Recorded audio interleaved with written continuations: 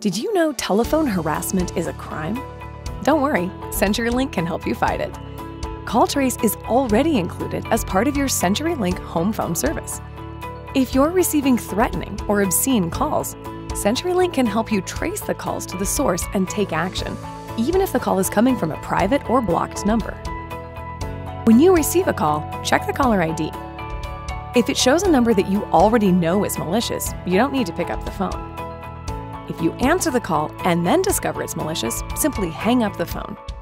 Then pick up the phone again, listen for a dial tone, and dial *57. You'll hear a recorded message that will notify you of additional instructions, whether the trace was successful and any charges for the trace.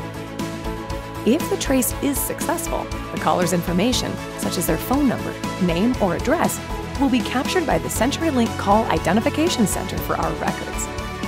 CenturyLink cannot share the caller's information with you without a legal request. However, if you've successfully traced a number 3 times, you can contact CenturyLink or local law enforcement and take action.